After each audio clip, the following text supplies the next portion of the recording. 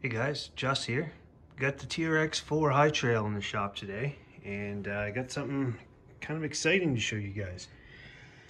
It's a new RC4 drive Trx4 drop adjustable hitch.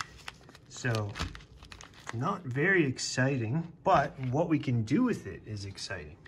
Because now I'm going to be able to tow my car trailer. I'm going to be able to do some boat launches with this thing.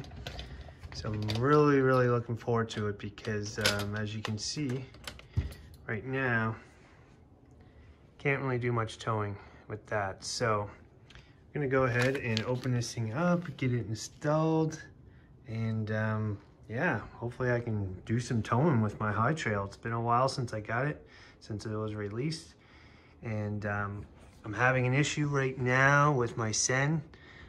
With the rear drive shaft, so won't be doing any towing with that right now. So I'm really excited to get this high trail as kind of my new tow rig for right now.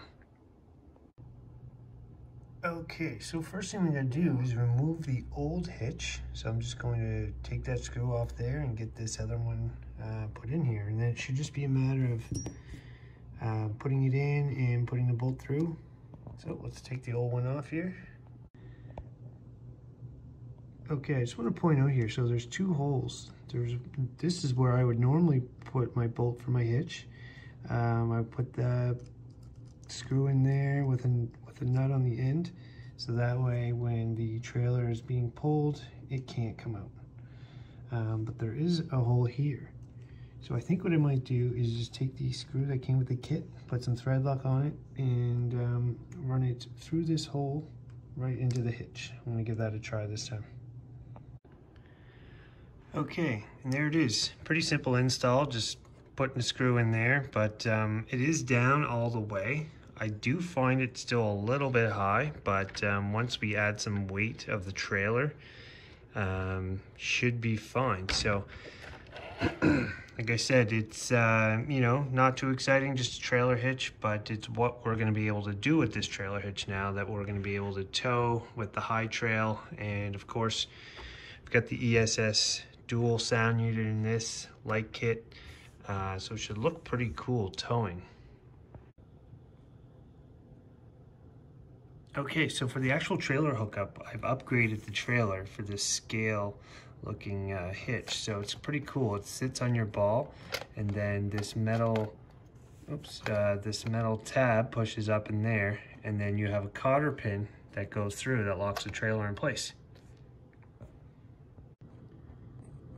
Okay, we got the trailer locked in place. Now, this wire here, I was supposed to have another wire coming from the actual truck to plug in here, just like a real trailer wiring. This plug here is to power the winch. I get a winch right here in my trailer.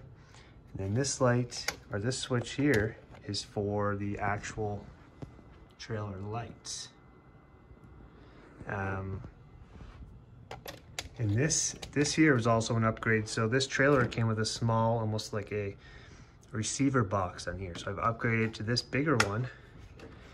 It's a little bit messy right now, but so you got some tow chains in here. Of course, our wiring in there as well. But a pretty cool, handy little thing. So can't wait to get this trailer out now. Got my Sen on there, so it should be pretty cool. And look at that, like, look at that, barely any droop at all on there. Let's see, trailer is fairly level, so that's good.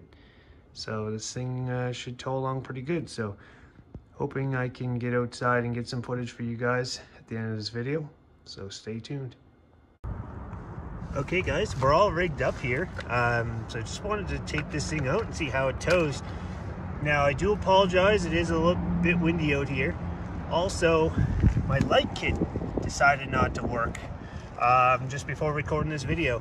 And it's pretty cold out here, so I'm not gonna really troubleshoot that right now, but you guys know how it goes with RCs, there's always something. So anyways, we're gonna carry on here with the video.